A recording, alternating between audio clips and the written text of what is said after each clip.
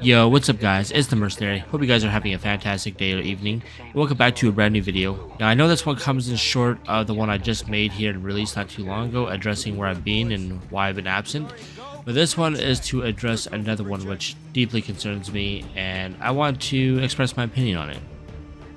So what's bothered me and I need to get off my chest is I learned recently that one of my favorite content creators, MMOX Review / MxR from Skyrim Mod Reviews, Fallout, and recently Starfield, who's been more active on his MxR Plays.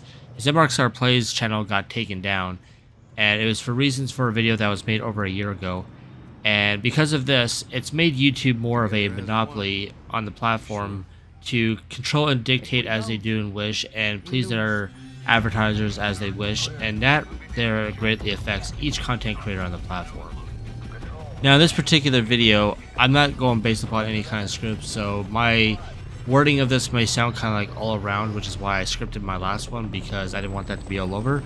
But this is kind of like spitting on top of the head off the dome about my thoughts about the situation, which is anything but pleasant, and this is why I need to help express to maybe help find a solution, which I know there is a solution for it, but I'll get to that here in a second.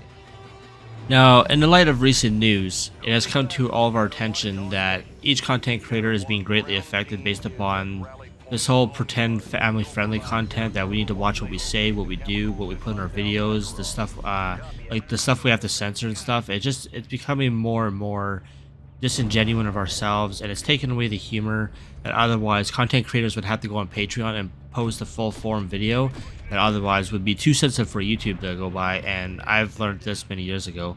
But MMO or MxR is a content creator that has great sense of humor, and he's known this by posting his sensitive content over on Patreon, whereas he posts his censored content on YouTube, which then he links to us to his Patreon, which I've never really taken seriously. But now that seems to be the only platform that he can express his true creativity in terms of his art form is on Patreon, because nowadays it seems like no one is in the safe anymore, and that's what's concerning for us all. And unfortunately, this seems to be a common trend amongst other content creators, and I know some of them who are friends with YouTube employees will come across as being biased and sporting favoritism over YouTube content creators, that if they've got connections to the YouTube headquarters and some of the people who work there, their chances of getting away with something that people are being suspended, terminated for, and which they're doing the same thing but they're getting away from it, they're just like, oh, you know, everyone makes mistakes, you know, everyone deserves a second, third chance. I know you'd be begging for a second chance if this happened to you, so don't be a hypocrite and pretend that you don't believe in second chances. And this is the kind of opportunities that content creators who are disingenuous and do just as bad stuff in terms of like exploitation, do all kinds of malicious stuff that shouldn't be on the platform, and it's just as bad compared to people who made a bad joke on a video from some time ago. And that to me seems like there's a lot of inside work going on that I don't find to be fair. So this is why I'm hoping by moving over to Rumble there'll be less bias, less rules governing everything that we do, and who knows, maybe Rumble will be a formal reminder of what YouTube used to be by allowing us to say the often profanic word. I know people get really creative with profanity and stuff, but you know, just not being so censored, beeped out, and you know, can't show this on YouTube or I'll get freaking terminated type of deal, that I'm hoping Rumble will be a little bit more freely to allow us to express ourselves on.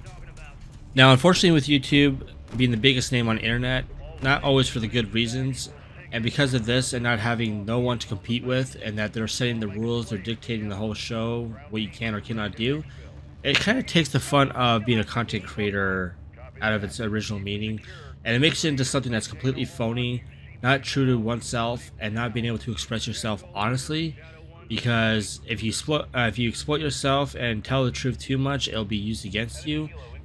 And this is where I feel that actions need to speak louder than words, and by me moving over to Rumble and sharing content of what I do on YouTube and over there will help another platform grow, to help YouTube learn from their pretentious selves that they need to not be so serious all the time, and that there's going to be people who find another way, because as Dr. Ian Malcolm from Jurassic Park says, it's not possible. Listen, if there's one thing the history of evolution has taught us, it's that life will not be contained. Life breaks free, it expands to new territories, and it crashes through barriers painfully, maybe even dangerously, but, well, there it is.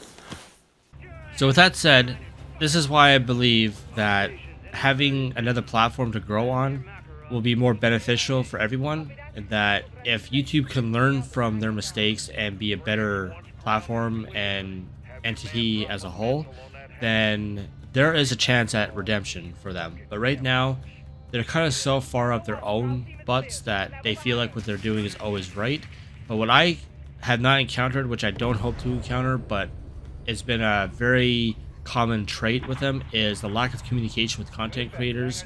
That no matter if you follow them on social media, that you always have to be the one to reach out, and there's not a decent human resource you can go to ask why this happened to you and what you can do to reappeal it and get back and get back into the grind of making YouTube videos.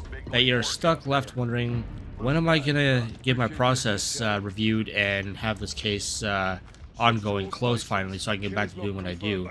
Instead, they make you wait, if not days, if not weeks, sometimes months, and they'll just be like, oh, I'm sorry, I totally forgot to get to you. Sorry, we've been busy with so many other more important cases than what you are trying to get us to do and expedite. Sorry, it doesn't work how you want it to.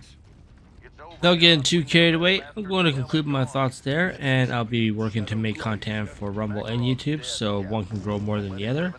After all, everything begins with a single step, and this would be mine. Anyway, feel free to leave a comment, like or dislike, and feel free to subscribe, and I'll see you guys in the next video. Peace. What do you see? It's what I don't see that worries me. If he's alive, you'll let us know. Where and when? That's the question.